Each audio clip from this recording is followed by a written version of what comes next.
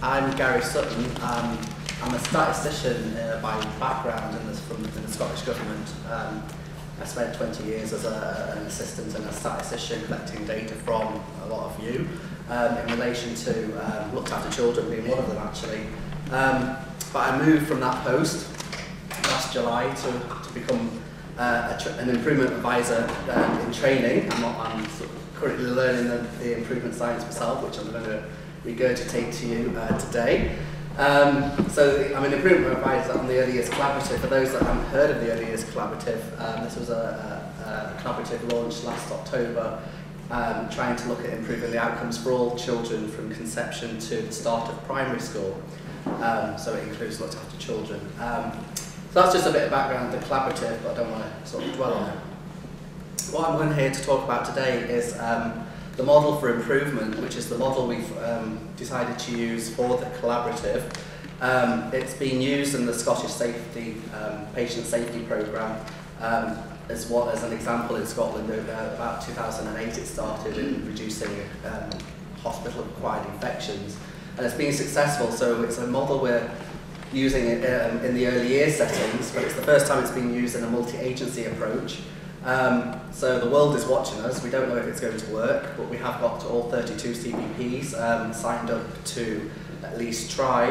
We had our first learning session back in the end of January. There were 750 people all in a room at the SECC. We have our second learning session in a couple of weeks. And it's just basically a methodology for learning and sharing knowledge and testing potential changes that you think might work on a small scale. So you'll hear more about it as I go through these slides. So what is quality improvement and how to start?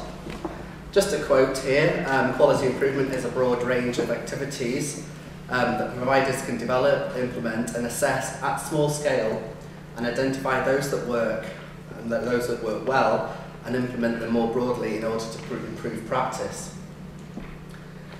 It's not, basically I think how people have worked in the past is we're all on a hamster wheel, we all have our day jobs and we're asked to improve, and so we run a bit faster. And we might get a bit of improvement, but at what cost? Quality improvement, the model we're using is all about trying to make transformational changes, so it's actually not asking people to run faster on the wheel. It's all about asking them to stop, be reflective around what are the problems, what's not working at the moment, where could things be better if only we could do what we needed to do. And do that. So it's a good analogy. It's all about trying to stop and think, actually we can't improve a lot by running faster. We need to make significant changes that's going to lead to an improvement. Quite a nice quote here is that every system is perfectly designed to achieve the results it gets. So the statistics the Minister quoted earlier today, my old statistics, around the percentage of kids who are on home supervision orders for 12 months or more. That's the system we've got. It's designed to deliver that. It's not saying it's right, it's not saying it's wrong, but it's the system we've got. If we want to change it, then we need to work differently and do things differently in order to see that move. Research has shown as well that my old job, producing evidence, I used to link my looked after children data to the education data and produce the outcomes that show kids who are looked after at home have higher exclusion rates, lower attendance, and come out of school with very little qualifications and end up in the not in an education, employment and training group.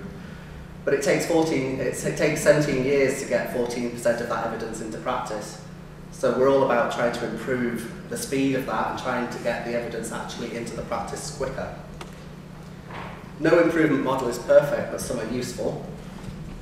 And the model that we use relies on these three things. Having a clear and stretch goal, so this is not, like I say, a stretch goal to try and get people to think about transformational change for significant improvement, rather than just a 1 or 2% improvement that makes people just run faster and work harder. A method, which is the improvement model, and then using predictive, iterative, small-scale testing in order to test our theories and ideas of what the changes could be.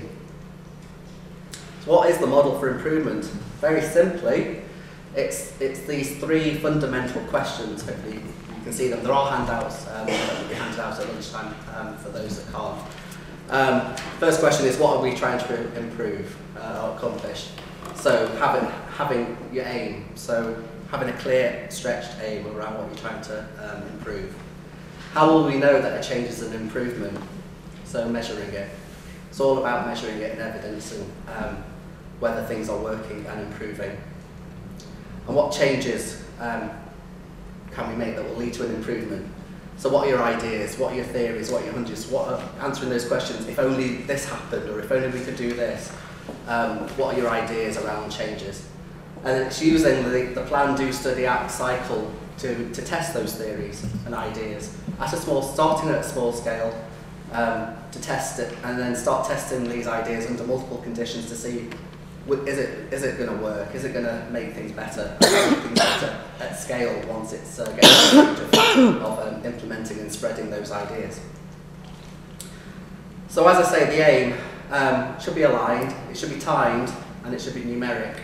So setting an aim of, like, we always say how much by when, sorry. So how much do you want to improve and when do you want to achieve that by? As I say, it should be unachievable by hard work alone, so it's trying to avoid people thinking they need to run faster and work harder. It's got to be a change to the system. And it's non-negotiable once set. So you set the aim, and it is an aim, it's not a target. This is also another challenge we've had on the earliest collaborative because of the role of the government and producing targets that you're going to get judged against. The aims are meant to be ambitious and stretching. As part of the earliest collaborative, we've made it hopefully quite clear to people that if they don't achieve what the aims are, they're not going to get punished for it, but it's meant to get them to stop and think around how would we ever achieve that if we're going to. So examples of a few aims, for example in this arena, these were just the things I made up, to reduce the number of children who are looked after at home by 10% by the end of 2015. So you can see there's a how much by 10%, by when, by the end of 2015.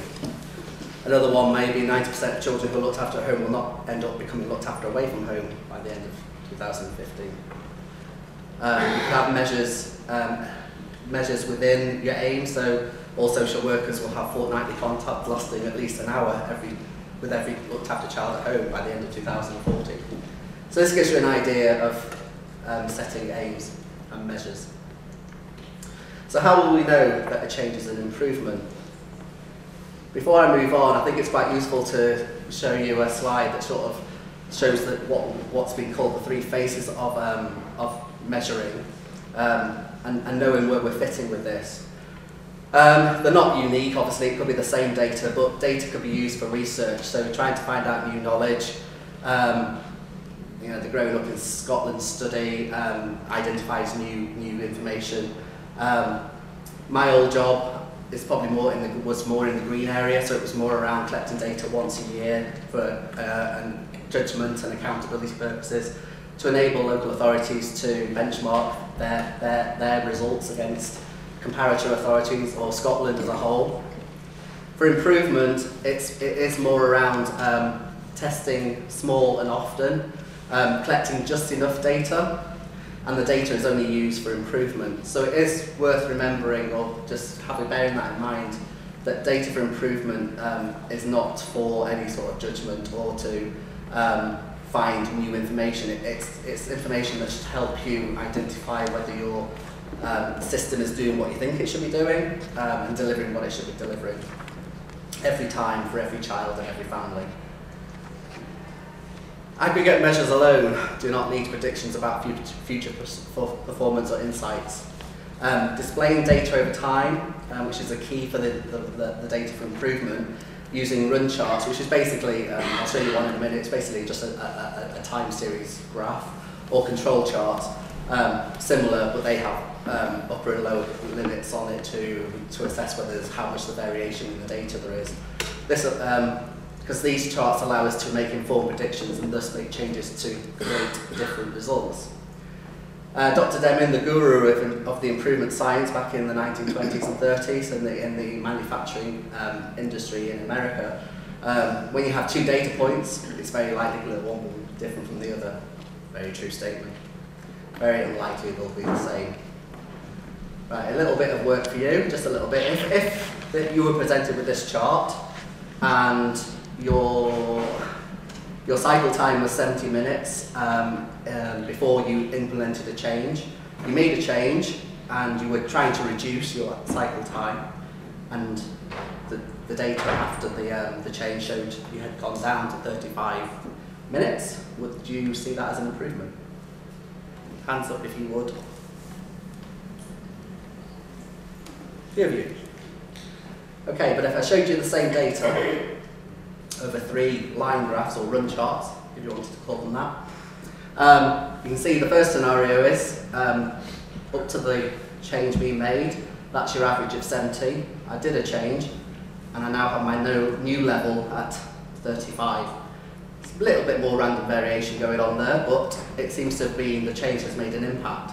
So I would say that actually has made an improvement. The second scenario, it was improving anyway. The average is still 70 before the change, and average of 35 after the change. But did the change actually make a difference? Questionable. The third scenario, the change did seem to make a difference, and quite a dramatic difference, but as you can see it's creeping back up again. So you've not held any gains. You've just had a knee-jerk reaction and improved something in a short term, but in the longer term it's going back to what it was. And those 3 graphs all produce the same results of that aggregate graph of 70 and 35. But as you can see, plotting the data regularly over time shows whether an improvement has been made and whether it's been a sustainable change. And that's an example of a run chart. A run chart should tell a story. So if you just plot the data regularly over time, use annotations to say what you did at certain times in the process. So you can see the first one, they did a change on puddles. Can't read that, listen, puddles tried. Then a bit later on they tried nursery start, and lab changes a bit later on, and then patient moved into rooms. Doing all those 4 things has led to them achieving the goal. So it's plotting the data, collecting data regularly and plotting it over time. So what are the fundamental questions for measurement? First and foremost is how can you monitor the real-time behaviour of your current system and steer it to avoid crashes and maintain its operational reliability? Over time, where are the gaps in practice and indicate where the system needs to change, i.e. improve? And in your efforts to improve, what's working, what changes are improving, and are you on track to meet your aims? Seek usefulness, not perfection. We're not looking at big statistically significant samples of information. It could be just look at the last 5 or 10 cases of children and see what happened with them, and did what you think should be happening happen to those 10 kids. That will tell you something. Imagine, the analogy I always think is think of your system as a flowing stream. If you're wanting to look at the water quality of that stream, you wouldn't just take one sample and go, yeah, the water's fine, because it might not be the next day or the next week. So it's take lots of small samples every day, every week, every month, to see is the system still doing what you think it should be doing. Measurement guides. The key measures should clarify the aim and make it tangible. It should keep it simple and be careful about not overdoing process measures. You don't want to be collecting too much information because you don't want to over the burden of the system as a result of measuring. And balance measures. So you use a set of balance measures. They're things that basically, if you make a change, you don't want to have an unintentional consequence. So, for example, if you had an aim of reducing the time children are on home supervision orders, and you are achieving that aim, but you might then have a readmission rate going up because children are coming back into the care system. So it's having that sort of rounded set of pictures around your measures. And that's basically what it is. So outcome is your voice of the customer. So that's your outcomes, what you're trying to improve. Your process measures, so the inputs within your system that should contribute towards your outcome. And like I say, the balancing measures is what's potentially going wrong as a result of our changes that you also need to be aware of. Sometimes they could be a good thing as well, but usually you see them in light of like staff absences or, like I say, readmission rates and those sorts of things, cost. You should try to understand the variation in your data. So plotting your data over time. An example for me would be if I was wanting to say how long it took me to get into work every day. I would probably say on average about 15 minutes, but it would randomly fluctuate, sometimes 12 minutes, sometimes 16 minutes, sometimes 20 minutes.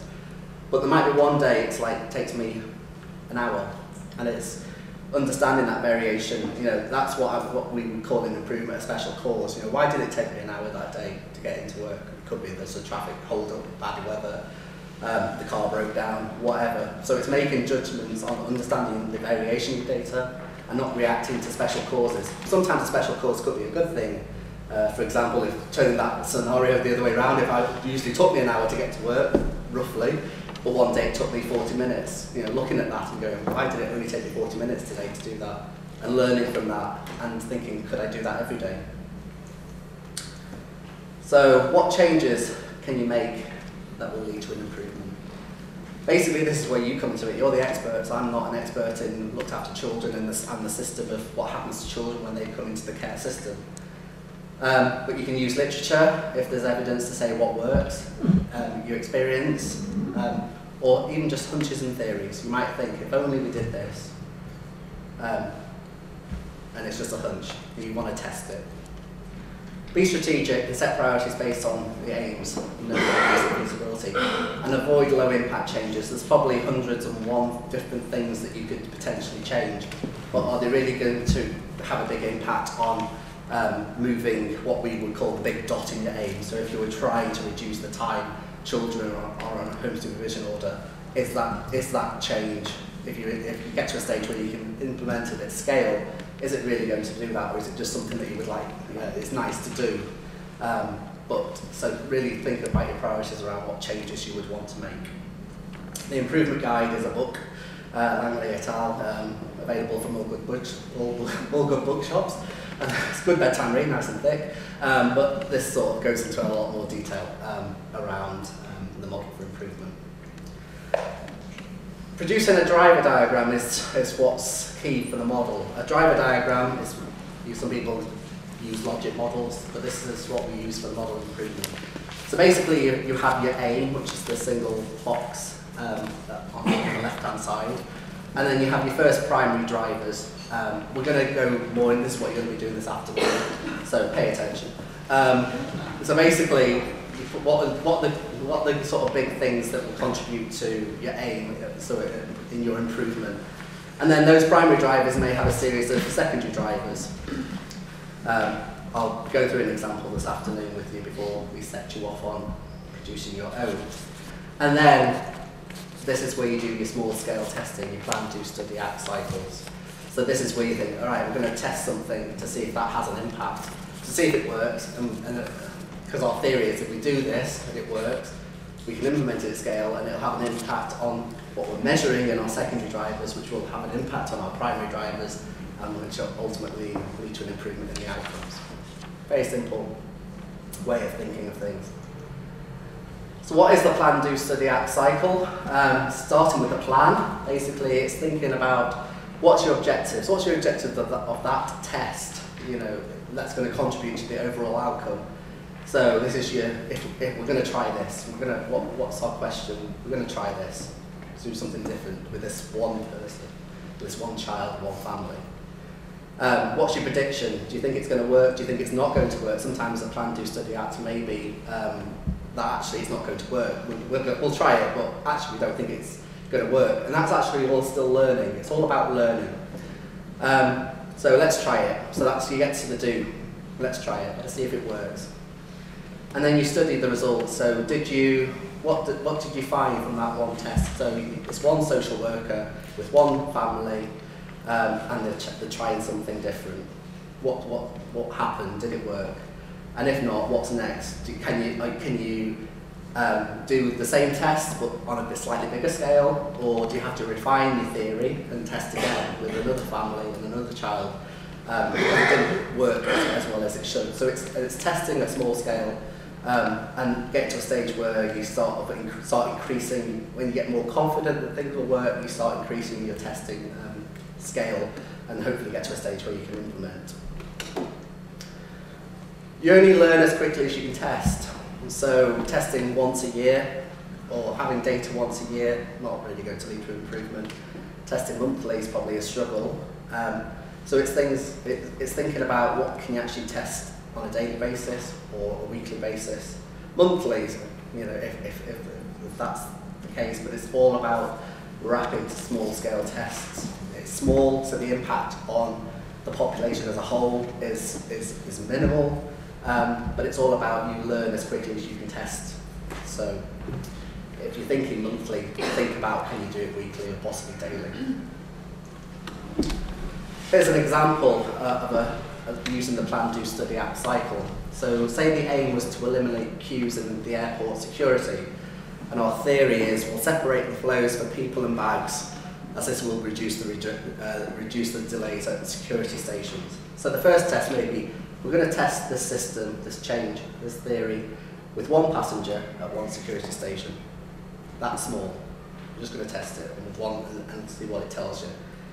If it works, you move up to cycle 2. You think, okay, now we'll test the system with one passenger, but at all the stations. So say there were 4 different stations, you test it on one passenger, because what worked at one station may not work at another station. So that's the second plan, do, study, act cycle. If that seems to work, you then can move up to level 3 and think, okay, now we'll test the system with every 10th passenger. So you're doing 10% sample at all the stations to see if that works. If that works, you can move up to cycle 4, test with all passengers but one day. So you're just testing it on one day, because there might be things throughout the day that stops things working. It's all about learning and refining and testing small and building that learning into your next cycle. And ultimately, the aim is to implement your new process, so say across your authority. And then where spreading comes into it is whether that what you've implemented within your own local area is potentially transferable to another area, whether they can take it as it is, or can take it but tweak it to suit the way they're structured or how they work. But it's all about sharing that learning. So when you get to the implementing and then spreading. You can also run multiple cycles of PDSA, so you could run different tests within different stations to try different ideas. So it's not always just a linear process, but obviously at that point you learn from each test and eventually get to a stage where you might want to combine all that learning to implement it as a standard across all these settings, in this case airports. And that's just another way of showing it. So you're testing small in one unit with one person, one patient, and then ultimately you get to hopefully get to a position where you can implement it, say within your locality, and then ultimately spread it to the entire system, so across Scotland. So that's how I see that chart. This slide is all about just trying to highlight you should only standardise what's standardisable, and you can only control what you can control. So, for example, if you had, say, 4 social workers, then maybe 4 social workers all do their own thing, do what they need to do, but do it all in their own way. But how reliable is that? So, can you ever get to a position, ideally, where actually all social workers would do it the same way to reduce that variability in whether it's just a bit of luck as to which social worker, say, for example, you have, as to whether they're going to do what the system is expecting them to do. So as I say, the key definitely is to always start really small.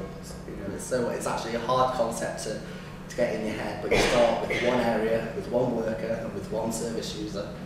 And we have a ratio of like a 1 to 3 to 5, and that's you sort of scaling up as you're running through those ramps on the PDSA cycle.